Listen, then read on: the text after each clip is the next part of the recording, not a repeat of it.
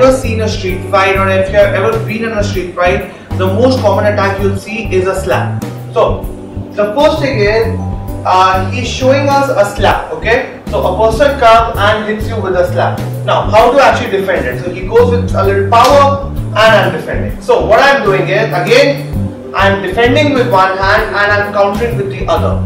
Okay, if you see from this angle, he's slapping me, I'm defending with one hand and I'm countering with the other.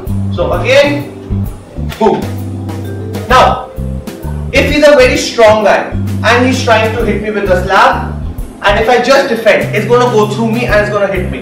If he's a fast guy, if I defend, he's probably going to hit me with the other hand. Okay? Now, so to counter that, I have to defend plus counter at the same time. So that's why when it's coming, boom. So again, I end it with a kick. Again, 1 and 2 and I am off.